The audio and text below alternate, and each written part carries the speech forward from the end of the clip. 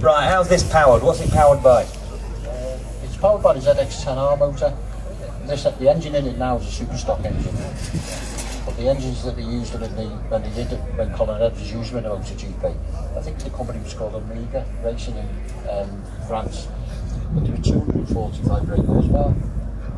Yeah, we bought it from the factory, but apparently there's only 5 that they, 2 of them are in the forward racing factory. We've still got them. Steve Bones has got one, got a Claudio Corti bike, I've got this one.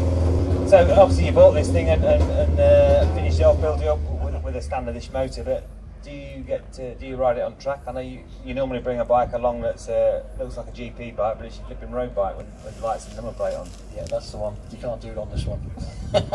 No, and I haven't ridden it yet because we've only just really finished it.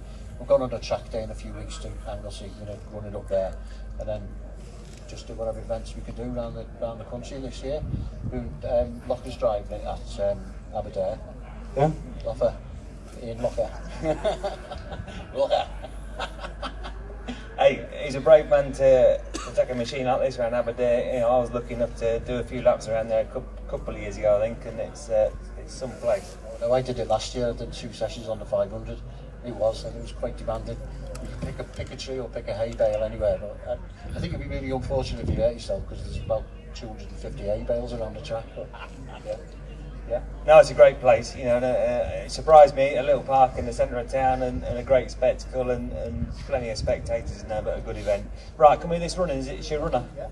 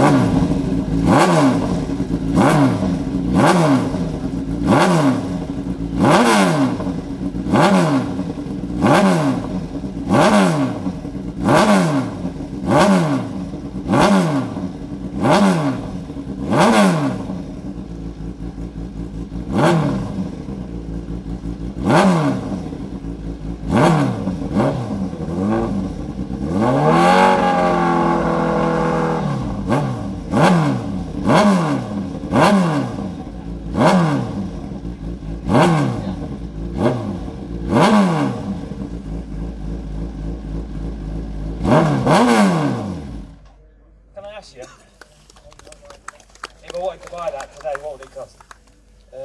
Probably around 55, smart. 55 what? Grand. Yeah. But if I let you ride it, and then people could think maybe you're a Grand Prix rider then, wouldn't they? That's not a bad idea. I can see your point, yeah. For a percentage, of course. Thank you very much. Put your hands together, please. What a great